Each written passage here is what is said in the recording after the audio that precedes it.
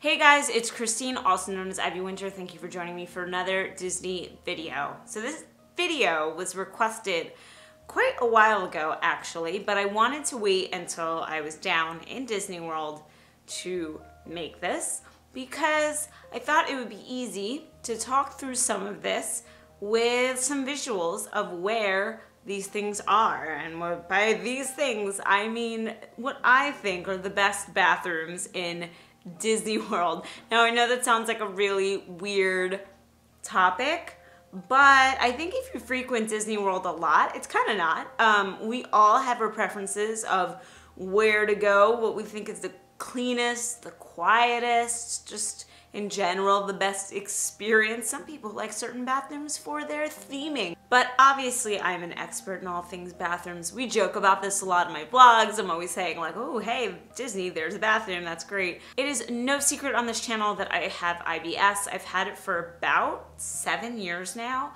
And so it is no secret that my brain is just like, I just have all the bathrooms in Disney memorized, basically. But I think that this is a great topic for people who either might have a GI issue or not. I mean, there's definitely better options and worse options for the bathrooms at Disney. And a lot of this has to do with the traffic, the flow of traffic of people through certain areas. And naturally, the high traffic areas are gonna be more crowded, maybe even a little dirtier because, you know, there's so many people coming through and only so many cast members coming through to clean. And when I say dirty, I mean, I've had maybe 1 or 2 bad experiences in Disney bathrooms. Basically, you know, if I compare a bathroom to a bathroom in Penn Station, which I've been to many, many times in my life, like Disney's gonna win every time, you know? Okay, we're gonna start with the Magic Kingdom. And the first bathroom is not even in the park. It is the bathroom that is near the bus depot or bus stops at Magic Kingdom. When you walk off the buses or you're walking to the buses, there is a building. It's kind of between the buses and where you see the ferry come in, that path. It's a little bit further down. I think that there is that first section of buses first, and then you'd have to like walk a little further back. And it is a standalone building out there that has bathrooms, and they're almost always quiet.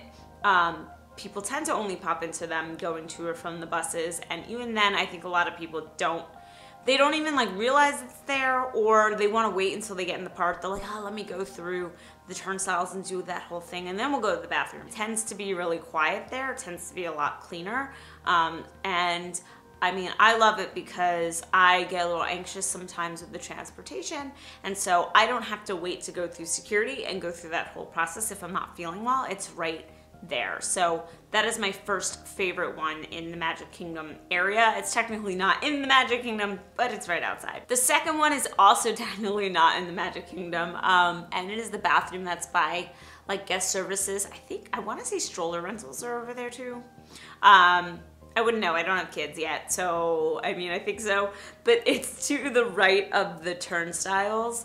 And again, another bathroom that tends to be quieter. You're only gonna see it really busy when the park is like letting out for the day, or like, you know, right after fireworks, a bunch of people are leaving, right at closing, a bunch of people are leaving. You'll see more people there. But I would say 90% of the day, that bathroom is super quiet. It's kind of hidden off into the back. And again, really clean. Also because it's directly connected to where a lot of cast members are. So they pretty regularly have someone in there cleaning. Now, my next one is in the park and is probably my favorite of all the ones in the park. And it is the one by Pirates of the Caribbean. It is next door to the shop that you come out of. Now, definitely more frequented than the other two that I just mentioned, but tends to be really clean, tends to have less people overall because it's a more out of the way bathroom. So whereas, you know, when you walk past Fantasyland, you see the really cool Rapunzel bathroom, which everyone laughs about because the tower is literally a bathroom. It is the coolest area, and then you're like, oh, this is a bathroom, not anything special. That one is packed, right? Because like, one, it's just a really cool area. 2, it's right on the main path between lands, right? Another one that's usually pretty busy is when you're going through like that little indoor tunnel area that comes from like Adventureland to Liberty Square, right? Because people, again, there's a lot of traffic flow through there, but your bathrooms that are a little bit better tend to be the ones that are a little like off, and Pirates is one of those. Technically, yeah, you walk from Adventureland to Frontierland and it's there, but you kind of have to know to go in that direction and go down that little like hall area and go into the bathroom there. So I would say that's the best one in the parks. A lot of the other ones tend to be super busy. I would say my runner-up is probably the one by Space Mountain. While it's obviously really frequented because a lot of people go to Space Mountain, it's pretty big.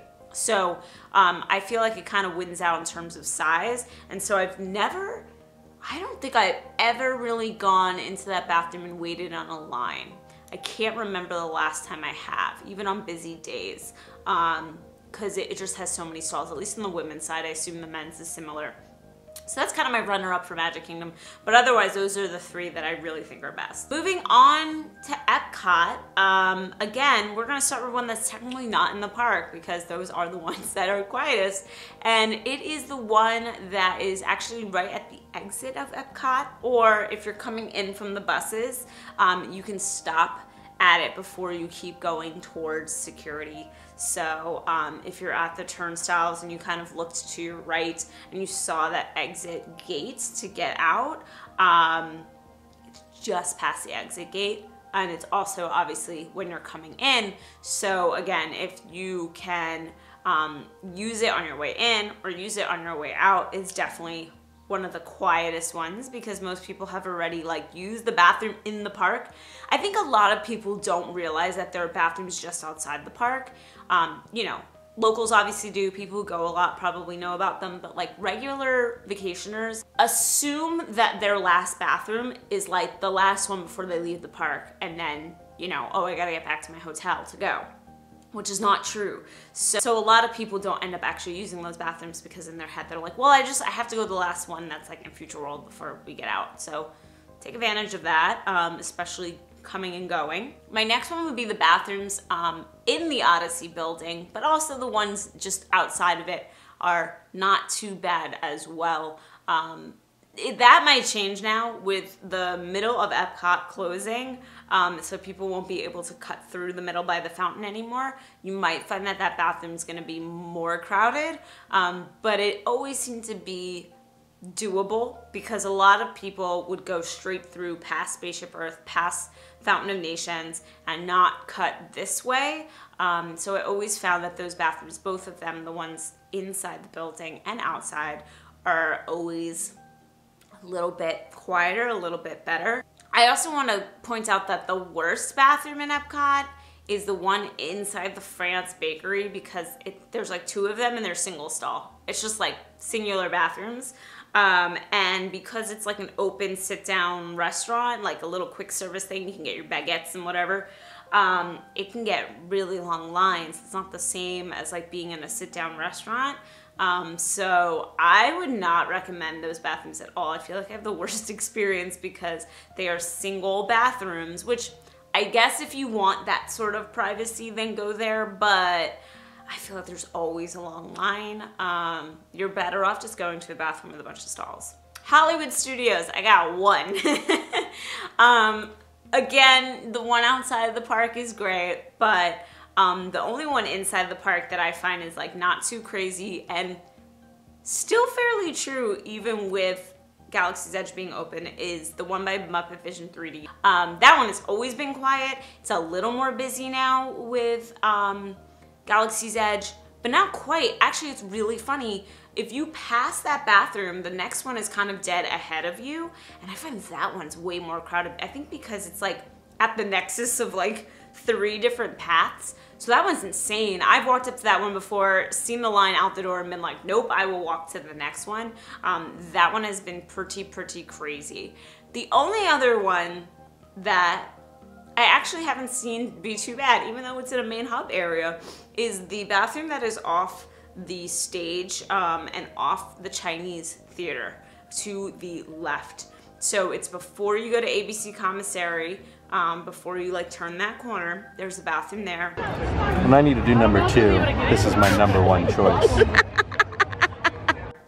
Again, it's weird because it is kind of in a main throughway, like, but I never see too many people there. So I feel like if that would be my other one, that's gonna be my second one. Lastly, Animal Kingdom. I think the best one in the park is the one that is just beyond the Nemo show, as long as it's not letting out. So if you can get to that bathroom when the show is running, which is you're probably more likely to than not, because that show is like 45 minutes. So I would take your chances. It is by that building. And it is so quiet. People don't even know that that bathroom is there. It is usually quite empty. So that would be my number one. My number two, surprisingly, is also on a main path, but I don't think that people see it often, is if you walk to your left from the Tree of Life, you pass Starbucks and you're heading towards Africa, there is a bathroom to your left again, like you'd have to turn. It's across from the Otter area. And that one, again, I remember in Animal Kingdom, I spent the whole day there. I'm pretty sure I went to that bathroom like 3 times within that day and walked in every single time. And this was a very crowded day, especially morning and afternoon. It was super crowded. Walked right in. Weird, because it's right near Starbucks. You would think it would be busier, but not really. It kind of gives me that Pirates bathroom vibe where you have to kind of walk down a bit to get to it. Ends up not being that busy at all. I, as somebody who deals with stomach issues, am always so grateful that Disney has literally built these things in every like 20 feet. I mean, that's a bit of an exaggeration, but there are a lot of bathrooms in all of the parks. So my whole thing is, if you get to one and it's really busy and you see a line, take your chance and walk to another one. Because usually that other one is gonna be less than a 2 or 3 minute walk away, and you might have better luck there. So don't resign yourself to a line out the door if the next one is not too far. You can find all the information of where bathrooms are on the app. You can get a map when you walk in. What I like about the app is you can filter by bathrooms, so if that's all you want to look at on the map, it'll be easier to kind of find. And yeah, I know it sounds like a weird topic, but I'm kind of glad it was asked and requested, because I think it's actually kind of an important one to a lot of people. And not just people like me, but people who have kids and need a quiet space to change them, or, you know, run them to the bathroom, or whatever it might be. I think it's a thing that a lot of us think about, but we don't talk about a lot. So I'm glad I was able to make this video.